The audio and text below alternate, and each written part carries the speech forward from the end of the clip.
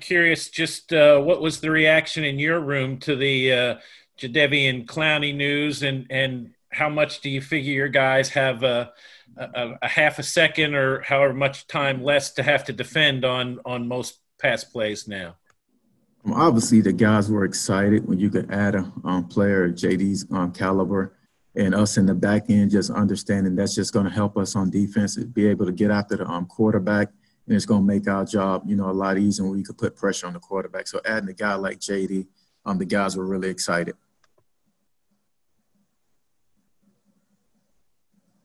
Teresa? Hey, Coach, how has Christian Fulton come along? He missed a few days there.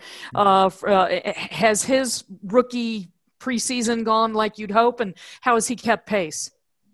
He's been fine. Obviously with a lot of rookies, it's just tough not having that off season, but these guys have put in the extra time and extra hours, just trying to get caught up to speed, so where we need these guys to be. And he's been coming along fine, and we're happy where he's at. Buck? Hey, Coach, appreciate you doing this.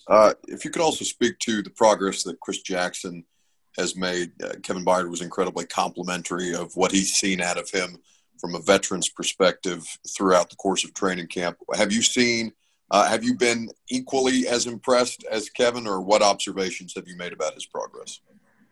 I've been really impressed from the time, we drafted Chris from our first meetings on Zoom. He's come in, he's prepared, he's smart. He has great attention to detail. He listens, he takes coaching, and he leans on the veteran guys, and those guys are helping him out. And he's earned their respect by the way he comes to the meetings and compete in the meeting room, and also competing on the practice field.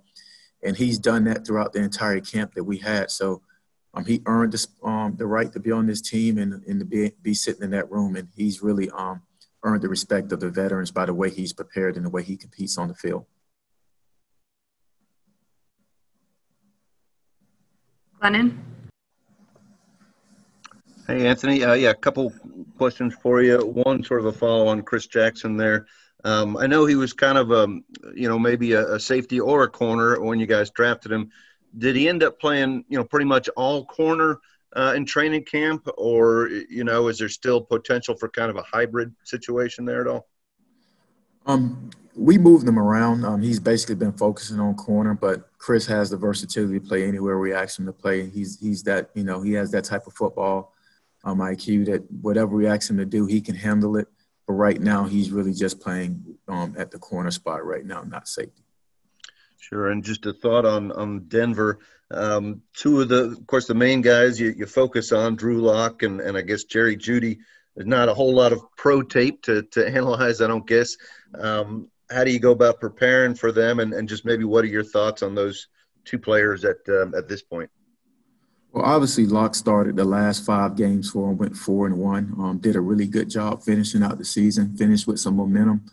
So we have some tape to go on there. And then with Jeudy, obviously, you got to go back with no preseason game and study what he did at Bama in college and watch the guy. He's a really talented receiver. We understand that. We got our work cut out for us. But not only those two guys, they have Sutton, who's a top-flight receiver in this league, who's a big physical guy that we're going to have to contend with as well. Eric?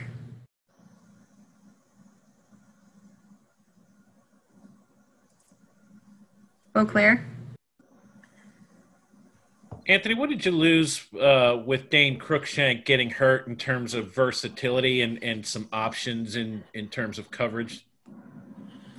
Well, obviously, when you lose a player like Dane, obviously not only on defense, but a core special teams player for us, and from a depth standpoint, a guy that was playing at a high level for us. So obviously, we're going to miss his athleticism and what he brought, but we just want him to get healthy as possible. He's still engaged in the meeting rooms, and but obviously we're going to miss Dane, for what he brought to us from a depth standpoint and the value he added on special teams. Try Eric again. Sorry about that. I lost connection. Hey, Anthony, I was just curious about the impact that Jadeveon Clowney has on the rest of the secondary. And I also want to ask you about your personal relationship with him, just what that's like going back to Houston. Well, JD, obviously, like I said before, when you add a guy that can get in, that you to get after the quarterback and, and affect the quarterback, obviously that helps us in the back end. Obviously we still got to do our job. But when you add, pass rushers, guys that can affect the game and affect the quarterback, it really helps you as a unit and as a defense as a whole. But JD, like me and JD were really, close, obviously. With my time in Houston, he's a guy that, I would talk to every day. And just JD is just a down-to-earth guy, great personality, and guys are going to love him here. The one thing I can say when you get him on Sunday, he plays, hard. He plays hard, extremely hard. So that's the thing you respect about the guy. But I just, I'm happy for JD that he ended up here with us and we get a chance to reunite and hopefully looking for good things for him helping us out this year. Got one here for you, Coach. Christian obviously missed practice time due to injury. How challenging is it to keep him up to speed after no OTAs, no minicamp, no off season, and then missing practice reps? Well, obviously with these guys not having preseason like we talked about, those live reps, you just can't simulate that. But he's been engaged. He's been in every meeting. He's been doing the walkthroughs, the jog-throughs, and he's actually been back out there the last couple of days. So we just got to keep him going as much as possible to keep him engaged, continue to ask him questions. But these guys are going to naturally get better by the reps they get out there, they learn from, we coach off of, they make a mistake and have to get it corrected. So it's a little different than just, just going through a jog through, but as many live reps as he can get, the more he'll continue to get better.